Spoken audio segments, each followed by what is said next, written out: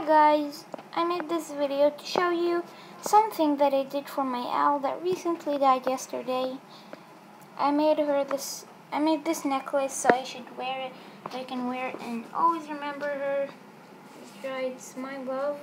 If I turn it around, my love, but it's like turn the other side. I've used this pink nail polish to write on the big beads. I've got this really pretty almost transparent beads. They look really pretty. And I've got one feather of hers.